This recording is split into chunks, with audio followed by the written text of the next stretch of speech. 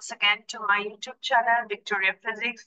And as I have said in my previous video, that this is a very useful section for anybody. For anybody means whoever wishes to learn about different lifestyle diseases and how to prevent them. So this has been included in the semester 2 syllabus under Calcutta University. And for that, the students have to study this section and have to score marks in order to have a good result. But this section is useful for any normal people. If they want to learn something and also maintain a healthy lifestyle, they should go for this part. Okay. So let's discuss, as I have already told you, that we'll be discussing few questions and I will be discussing them in English. So if you find it difficulty, just pause my video, read the question and translate that into Bengali for your convenience, and you can study. The questions are the same in Bengali or English, and you can easily understand those because they are very simple, very friendly questions. So just I will be teaching you in English, and I hope if you have any kind of issues in understanding, please drop in your questions in the chat box, or you can drop me in my WhatsApp group. You all have my WhatsApp number. There are 190 plus students in that group, so you can just text me if you have any kind of issues. I just want you all to concentrate on this question section, and I will be discussing, and I'm not going to make this too lengthy. Just pause this video if you wish, and you can study this section and jot it down. Okay, so this is an overview of some of the lifestyle diseases that we often encounter in our daily lives, and it can be there in any, it can be infectious, it can be non-infectious, and it can be transmitted from animals to humans or humans to humans, any of the species. So this is an overview, and from there I have just gathered some important questions from different sources for you all, and I have jotted those questions in a section, and I've placed here is for your convenience so that it's easier for you all to study and learn this section. Okay, so let's move on to the questions. The first question, as you can see, is diseases that spread from one person to another are called. So over here, it is saying that the disease that is transmitted from one person to another is a communicable disease. Okay. Similarly, the next question is night blindness is caused due to the deficiency of which vitamin? Vitamin A, B, C, or E. So night blindness is caused due to the deficiency of vitamin A. So I have mentioned the answer over here. You can opt for this part like this, what I'm saying in this manner, or you can just jot down the question, try it on your own and come back and see the answer. Okay. So in this way, you have a few more questions which are easy. Non-communicable diseases are which of these, like cancer, diabetes, hypertension, all of the above, these are non-communicable. So it's not, it does not spread, okay, from one person to another. Okay. So what is Alzheimer's disease and osteoporosis? These are examples of degenerative diseases. So actually, Alzheimer's is a degenerative.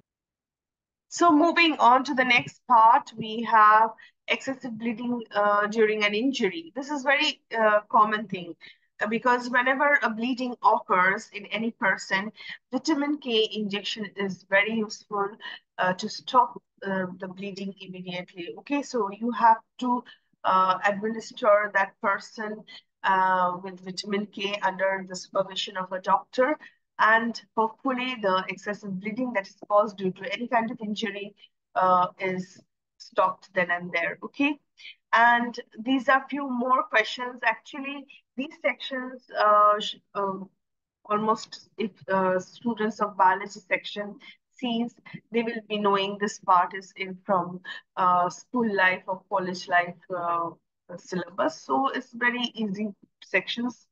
And in CBSE, ICSE board schools, these things are very common things. They study these sections in class 10 or 12. Okay, so For West Bengal board students, this might be difficult, but for ICC CBSE students who have already studied in this boards and have come to colleges, they'll find it familiar.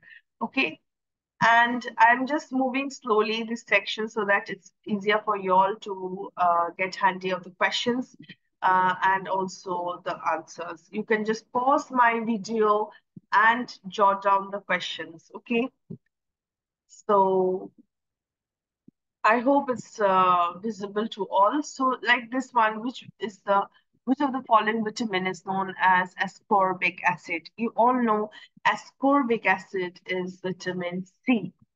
So out of this, vitamin C is the answer. So in this way, you have few more questions. I'm just pausing the video and for you all to study. If you have any kind of question, just drop in your questions. Okay. This one is also very interesting. Which of the following vitamin helps in blood clotting? As I have already said, vitamin K. This is actually the same question that is being reoriented. Okay. Don't get confused. Just read the question properly before answering. Okay, so this section I think is easier. Just pause the video and you take a screenshot, or also you can write down. I would prefer you all to write down the question and answers, because while you are writing the question and the answers, it actually gets into your head and you understand better. So just try to write the question and answers, pause my video and write it down, okay? So you have here in this section around 20 questions, 20 easy and important questions for your exam. Just convert these questions to Bengali version on your own and study. And if you have any query, again, I'm saying, feel free to ask me. Okay, I'm moving very slowly so that you can pause the video and write it down.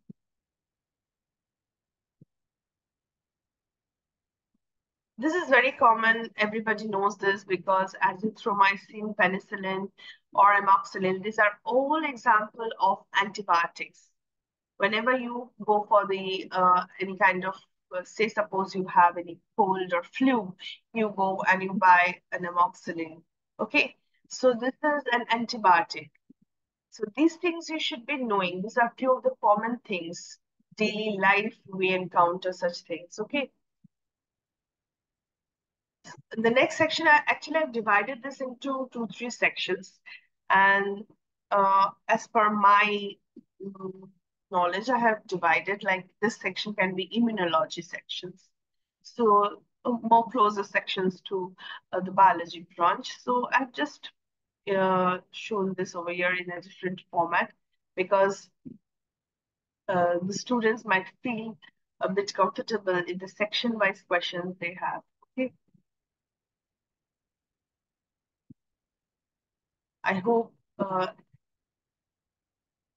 you can follow it.